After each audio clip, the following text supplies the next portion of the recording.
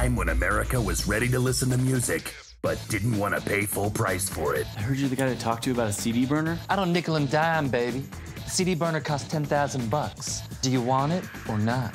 One man knew just what to do about it. I'll take it. What the hell is this? It's a CD burner. Holy shit. How many CDs do you want? All of them. Meet Rose, the owner of the largest blank CD manufacturing facility in British Columbia. I want to go into business with you right away. I can burn 1 CD an hour. 24 hours equals 24 CDs. 24 CDs at $8 a pop equals $192. 192 times 30 equals almost $5,800 a month. Where are we gonna put all the money? I'll check the closet. We're gonna need a bigger boat, dude.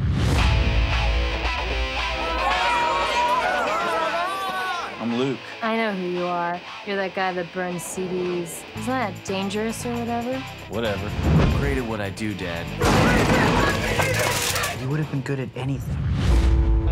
Anyone can burn CDs now! Anyone! Whoa! Whoa! Whoa!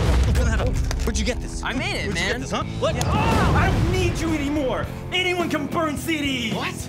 Whoa! Whoa! Whoa! Oh, get all your CDs out of my goddamn basement! Luke!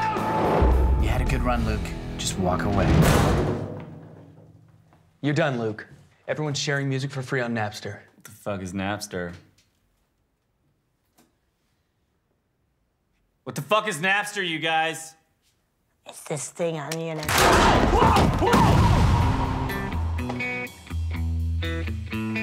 So what do you want to know?